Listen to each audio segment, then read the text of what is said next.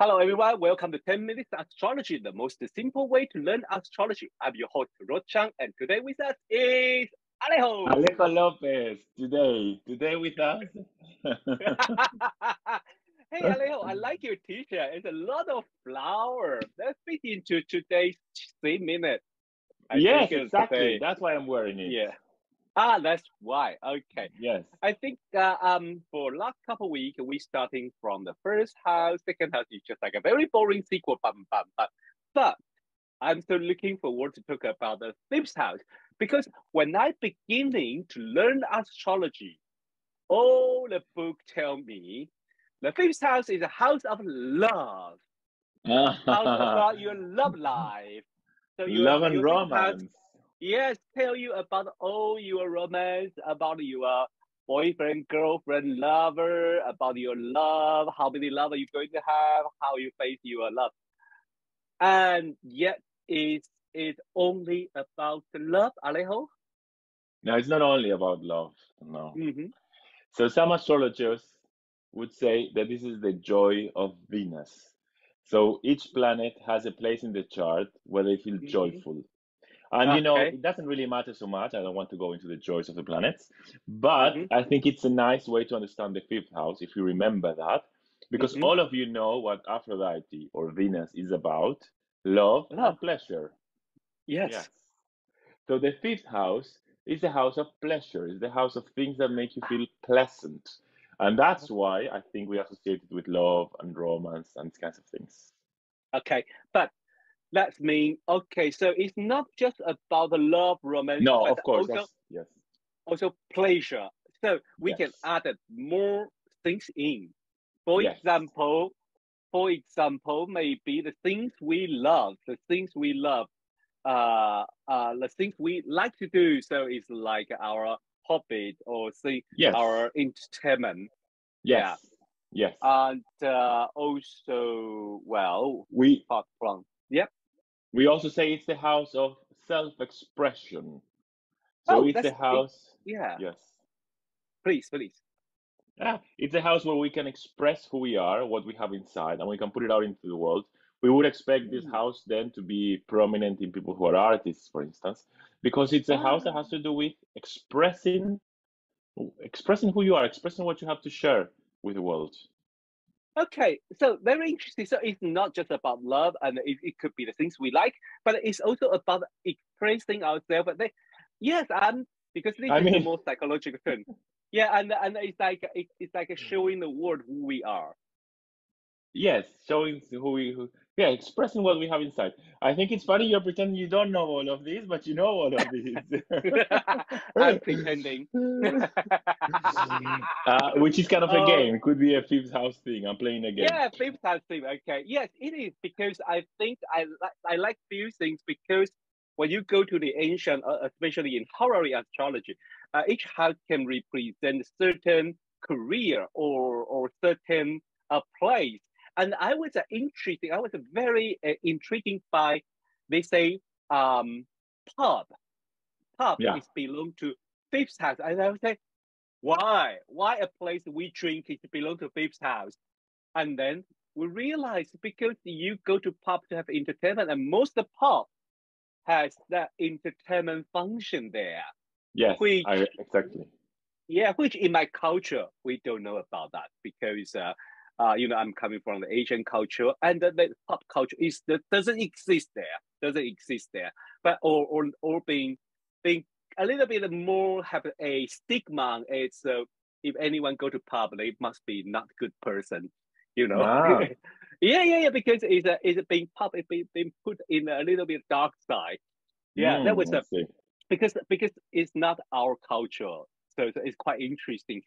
But it is. I was like, oh, so pop is the fifth house. So a lot of career related to entertainment and the performing are also in fifth house.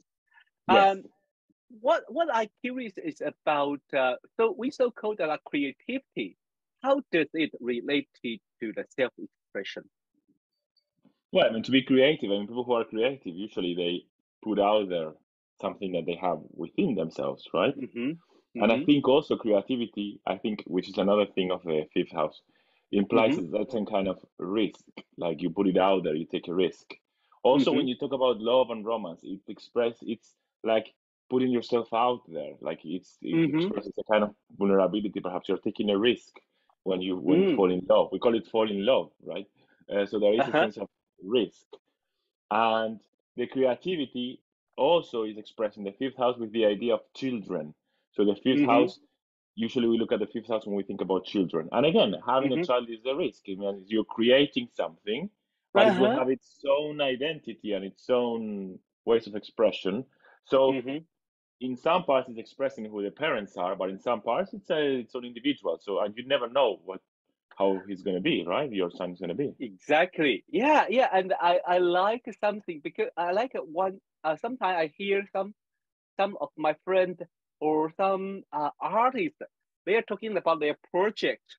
They're talking about what they are creating at this moment. They say, "Oh, this is my baby." Exactly. Yes, That exactly. is so interesting. That is so interesting. So to for make everyone understand a little bit more and more familiar with chart, I think we should bring out another example for next three episodes. All right. So All right. uh and you suggest a very, very interesting. I mean, I am a big fan of this singer, and so I when you say that, I say yes.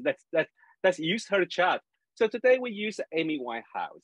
Today we use Amy Winehouse. And the chart you look at is the equal house. Equal house. I don't usually use equal house, but Alejo choose it, and I think You're a it bad is boy. interesting. No, it is interesting. Oh, what? Equal house is not bad boy house. Equal house is good boy house. All right, it's a good boy and good girl's house. Yeah, exactly. That's why you're a bad boy because you don't usually use them. You use equal that's house. that's why I choose the children house because I'm a bad boy. All right. Okay, then we can talk about that with my fifth house later.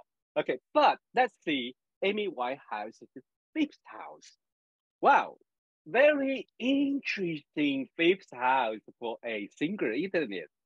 Yeah, it is quite interesting. So we said, Hmm. let's kind of recap a little bit. We said it's about Mm-hmm. creativity, self-expression, enjoyment, pleasure, perhaps lovers and romance, Mm. children, and Yeah. activities that you enjoy that may put you in some kind of risk, but it's a risk you enjoy. Mm-hmm. Um, so we're going to talk only about Saturn, right? Because Pluto we haven't discussed it yet, right? Yep. Mm-hmm. So we're going to talk about Saturn. You see, she has Saturn in the fifth house. And we said Yes. Saturn brings some kind of restriction, limitation, some kind of Mm-hmm. hardship, whatever he is, right? Mm-hmm. Yep. So what does it mean? It means that for Amy Winehouse, probably to express herself requires a lot of work.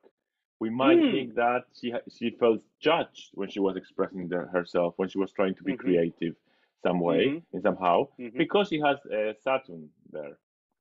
Mm.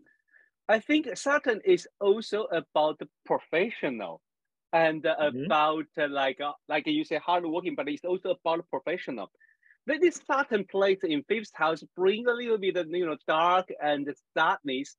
But I always remember how her image never been on the stage, never been bright, never been flamboyant, Yes. never been like a Brazilian samba or something. No, it's a little bit more, jazz and dark and cold and sad. Yes. You know, yeah. And I mean, this Saturn is in Scorpio, so it's being inspired. What she has to express has to do Mm-hmm. with difficulties and dark difficulties because it's a Scorpio and Mm-hmm. emotionally intense Mm-hmm. difficulties and what it implies. Mm-hmm. And you can see that in her image and in her lyrics. And also, Mm-hmm. I think I'm not such a big fan as you are, but as far as I know, I think she was very insecure as a singer. I think she was never really Mm. like felt like I am the best. And come on, she was incredible. She was And like a goddess for me, but I know, yes, her personal life and even her, performing somehow has been, have an impact from her personal life, especially from her love life.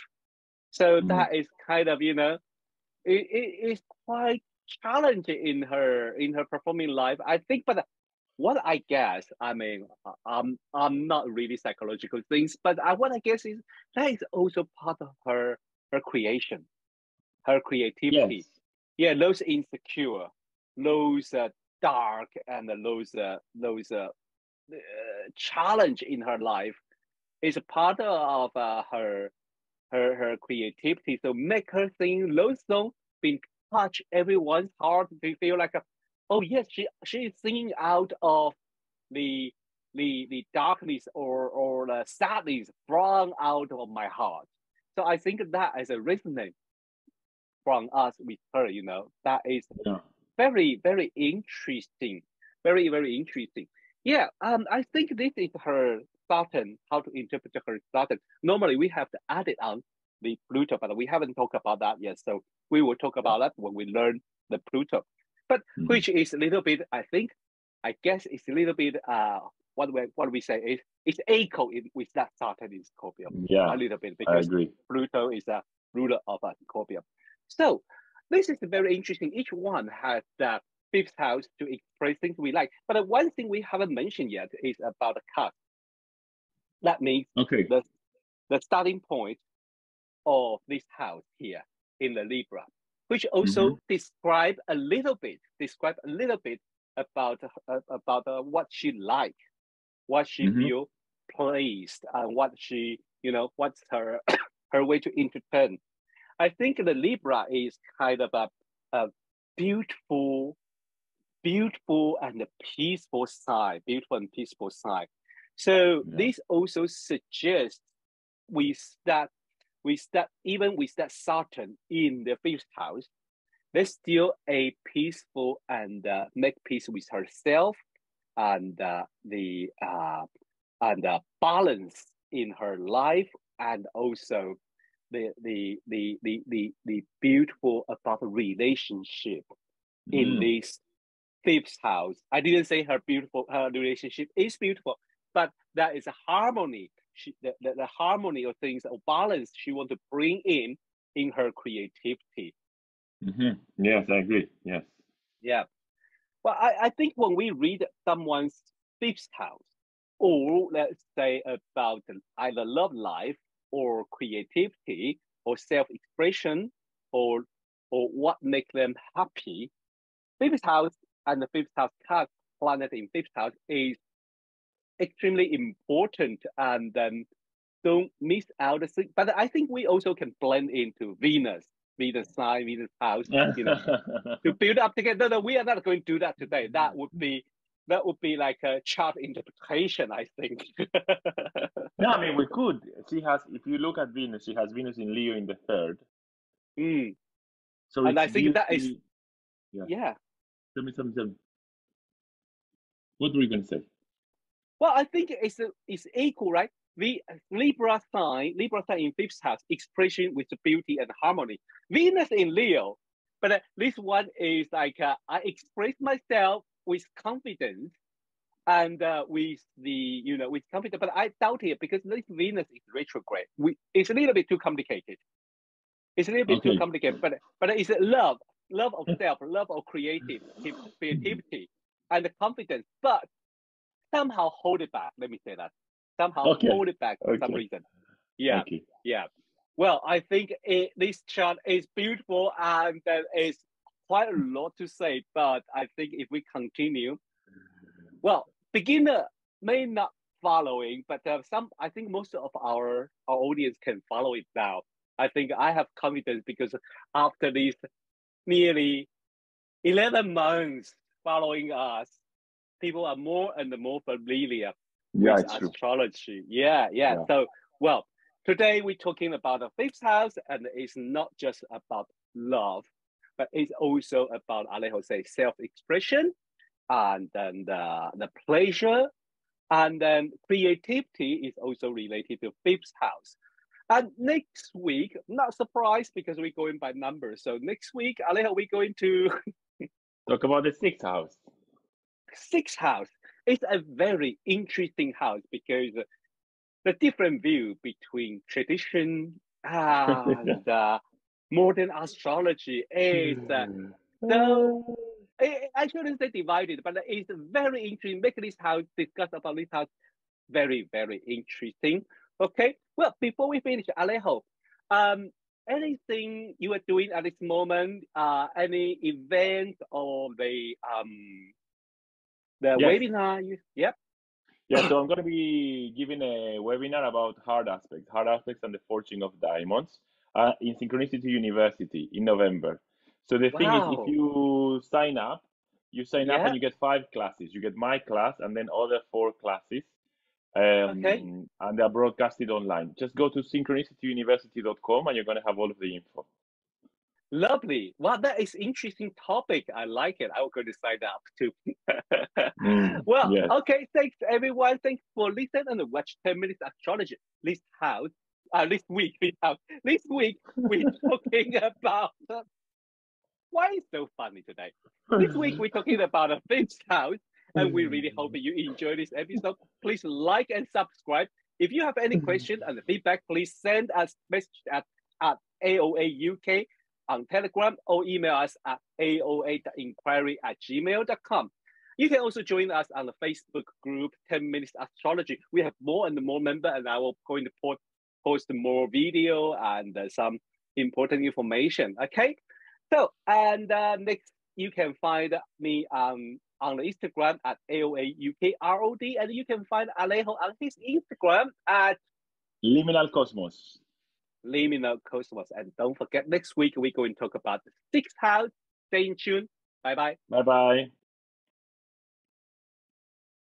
You can see how pleased I am.